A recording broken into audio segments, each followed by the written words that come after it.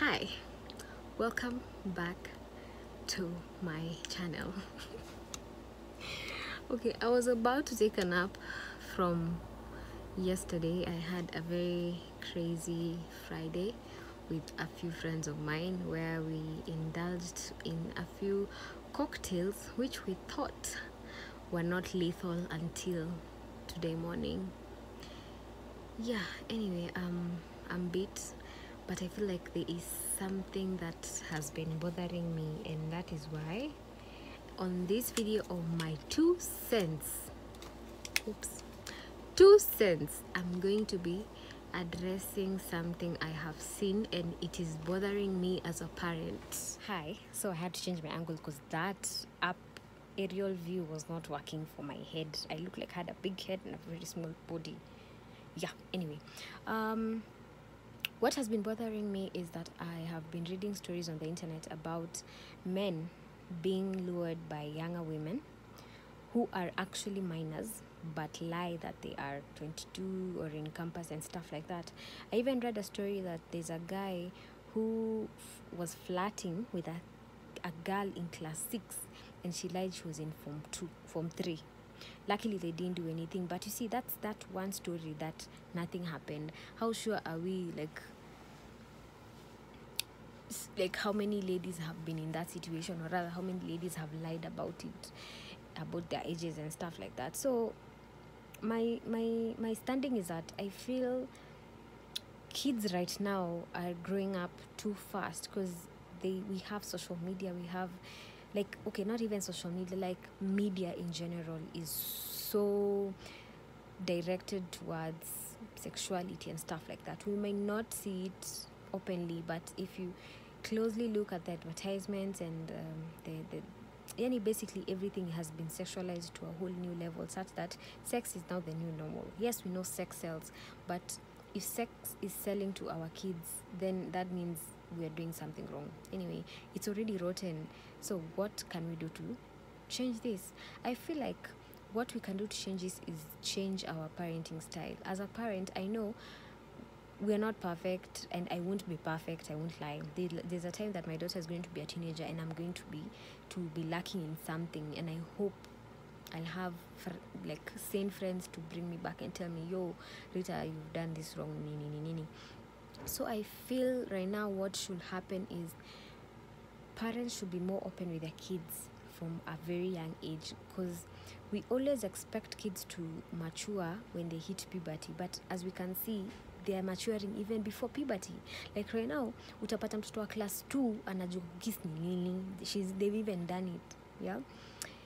Anajua like sex ni nini and stuff like that. Things that we found out like when we were in high school and things like that. Another thing is that even like children now are maturing really fast. Like girls are getting boobs really early. I don't know if you've noticed this. Me, I'm 28 right now, but if you put me next to a 16-year-old, I could easily pass like the 16-year-old. And it's not because ati venye nakam young. It's just because I think they are a bit, they know too much. Wanajua too much. And I feel like since they are in a hurry to know too much, I feel as a parent, you should be that person. The first source of information should be from you, because once they get this information from their peers, it becomes more of a competition of, you have done this, you have, inakuwa competition. Kuna ile prowess ya umekisiwa, umehave sex na vijana watatu. Like now it's like more over like initonga nini, the more people you've had sex with is like an achievement. It's not kitambo ilikuwa tu like, oh my god, you're a hoe. Right now being a hoe is like the in thing, and it's not right. Having sex with minors is wrong on all levels. So what I would advise anyone in this situation is talk to your children as early, don't lie to them, and give them both sides of the story. Don't just tell them don't go out and you don't tell them why. Don't tell them don't have sex and you don't tell them why.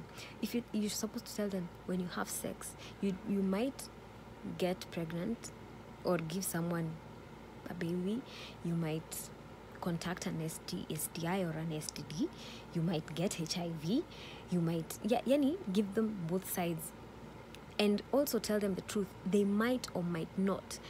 Give them that opportunity to make that decision that they are going to do it. Yeah, just give them the tools and make them make that choice, because saa zingine tu unaweza mtu hii all this na bado hafanyi. So at the end of it all, after you've done all this, I feel like you should just have faith that they will listen to what you've said, because hata sisi wengine hatuko tunasikia wazazi wetu. Yeah. Another thing I would suggest to parents is I pause because this is very important and I had forgotten to mention it in the video. Guys, when you go out for a date, do not fear to ask for someone's ID if they look younger. Okay, back to the video. Yes, I know things about privacy and stuff like that, and kids don't like when their privacy is breached, but I feel like if your child is under 18, you have the right to check through their phones. Have strict rules such that ikifika saa tatu, I saw that one of my friends, she has a teenager, she does this. When it gets to when the daughter when she got the phone, alipewa simu when she was around 15, yeah. So when the daughter was 15, she got her phone to communicate with the teachers and stuff like that, groups, and also some of her friends. So she's only allowed to call her mom, dad, and her big sister, and she's allowed to text some of the people, but the contact list on her phone is controlled such that the mom knows her phone has this and this. Also, ikifika saa 2 ya usiku, that was when she was 15, the phone was taken. She never used to go to the bedroom with her phone. Then when she got now to 16, the time was now 9 p.m. Yani, as the older they grow, the more you add hours, yeah. Up until now, when they're 18 and they're able to make the decision, it's fine. They can have their phone. But you see, creating such boundaries at an early age ensures that your child knows what is happening, yeah. And imagine if you're open with them, they know you're going to check their phone and stuff like that.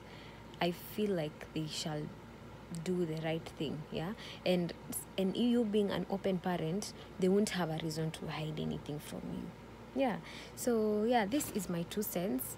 I might be wrong, I might not align to what you think, and that's okay, and I'm entitled to my own opinion, yeah.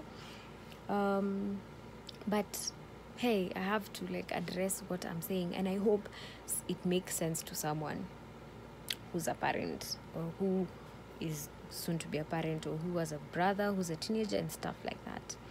Yeah, so yeah, thank you guys, thank you for watching my video. Like, share, and subscribe. Till the next time I get my 2 cents.